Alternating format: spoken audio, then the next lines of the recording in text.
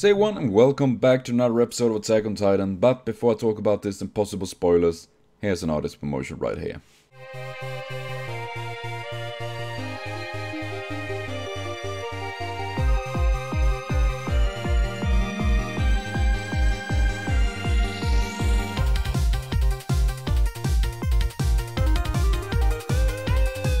So please be sure to check out the artist. Link in the description box, will find links to this reaction video. And I did have a little bit of struggles and troubles here in the beginning because I did still have this fucking lag. So I needed to download a different version of this episode, and it seemed to work. So hopefully in the coming episodes and all of that, things will be working a-okay. Though, man. First of all, I must say I really enjoy to see a bit like about Sasha's background, about her, her life and all of that, and obviously her hunger haven't been satisfied in any kind of way, and I think that was very very nice. Though it was kind of messed up to see inside the village how this one Titan was eating slowly on this poor woman, and that kid was I feel just bad for her. Though I wonder quite a bit is about that Titan. First of all, I don't think I've seen a Titan that small. I mean, sure, it was bigger than a human, but not by extreme measurement that we have seen before. And by looking by its anatomy, about the size of its arm and body and head, it looks proportional. So I'm not entirely sure what that was about, but it was clearly a Titan because it had regeneration power and was at least about, I would say, 2.5-3 meters, something like that. So that was weird.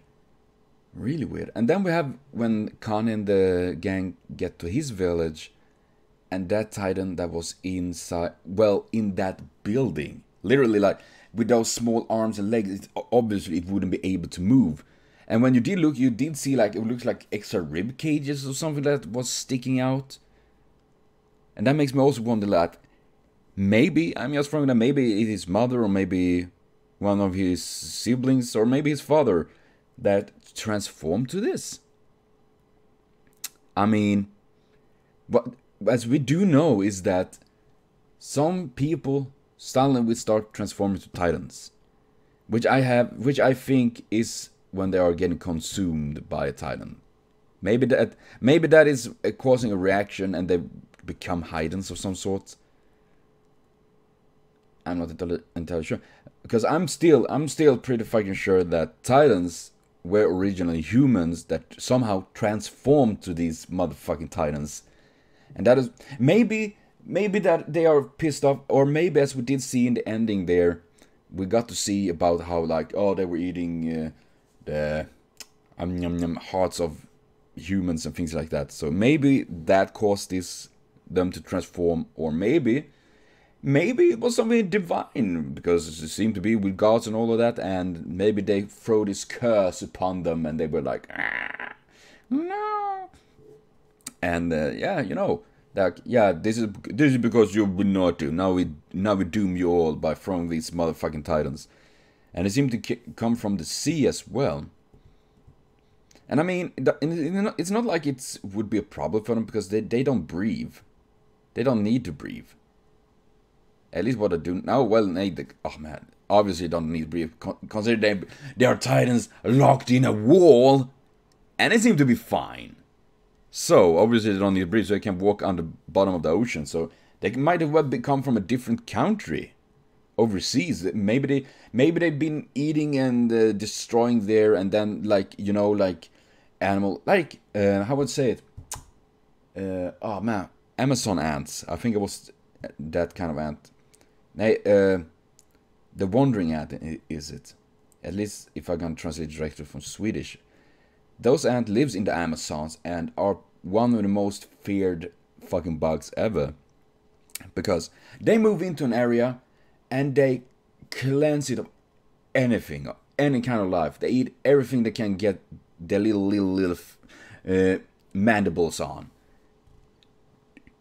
Even bigger animals avoid those areas because they literally leech out life. They take everything they can find and consume it. And when there's nothing left to consume, the entire colony, every single one, is moving to a new area and do the same thing there. And then they move like this, back and forth, because this old area that they've been before and just pretty much cleansed on everything will regrow. And when that they have done, they return. And that's how I think with these titans, maybe. Maybe that is the thing, that they came from a different country and they're like, oh no, we consume everything, no, let's go to another one, and something like that.